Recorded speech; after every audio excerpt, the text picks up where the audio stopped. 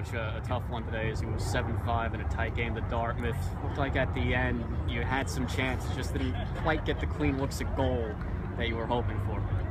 Yeah, we're battling some injuries at the end of the year, just like everybody else, and we're a little light, but our kids kind of ran out of gas a little bit, so we didn't have the legs to get exactly what we wanted, but we got looks.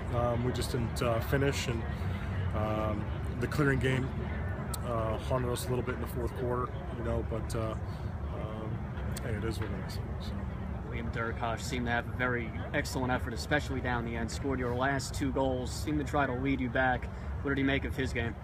Liam's a big, strong athlete that we're expecting a lot out of. He came out of Ridge, and a lot of great kids coming out of there and played a D-midi role, and we're asking him to play some offense, which he's not used to. I think he's got a little bit more comfortable as the season progressed, but his role will be expanded next year, and the biggest thing for him is potential. He's got to figure it out of how to play at this level, and he's slowly getting there. Athletically, he can run, with anybody. So we look forward to seeing what he can do, next fall. So the end of season 1, the first season in this program's history. You guys stay in some games against some teams, even though you don't end up getting a win. What do you look to next season now? We're just going to continue to build. This is a long process. Mm-hmm. Now, obviously, these kids don't want it to be a long process. They wanted to get wins this year, and that didn't happen. But we learned a lot.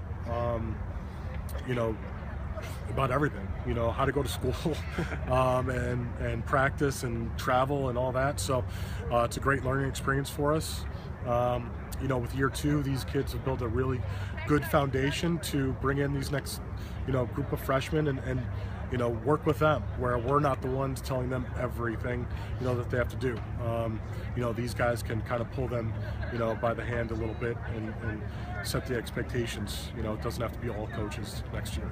So. All right. Thank you, Coach. All right. Thanks a lot. Appreciate it.